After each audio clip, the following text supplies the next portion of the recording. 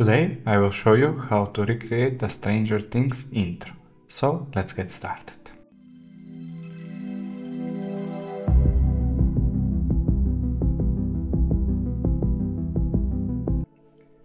In DaVinci, in Media Pool, I have black background. Let's stretch it up a little bit. Over here in Effects, in Titles, we are going to search for the text. Basic text, just drag it and drop above your footage.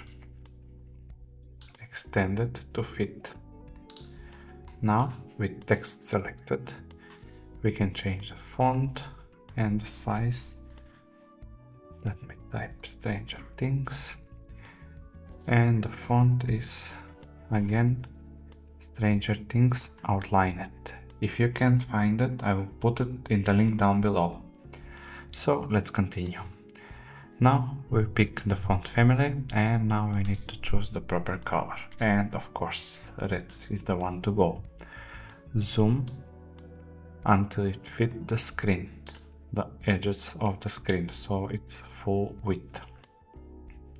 Next thing, after we choose the font, we need to unselect one and now select both of them, right click and new compound clip, create.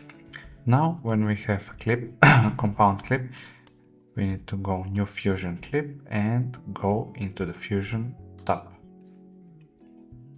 Over here, by holding shift and spacebar, we need to type glow and choose this effect glow.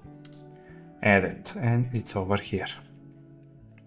Now we need to increase the glow only a little bit and the glow size. Let's go more. This is hot.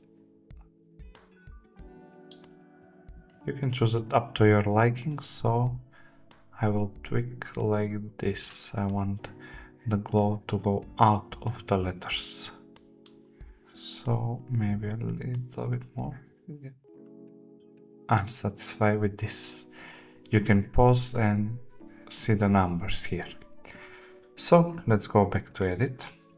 Now select the clip, go at the beginning, and from the inspector panel you need to choose the video and dynamic zoom.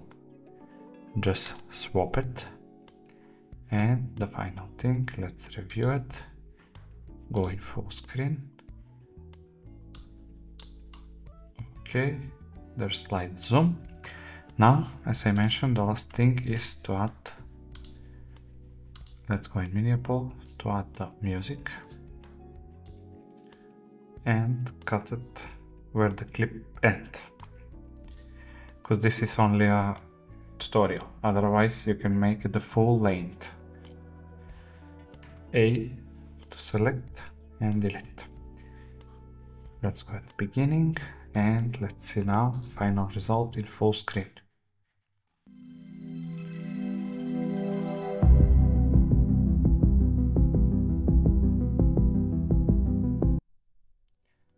And that's how easy it is to replicate the Stranger Things intro. Thank you for watching and see you in the next video.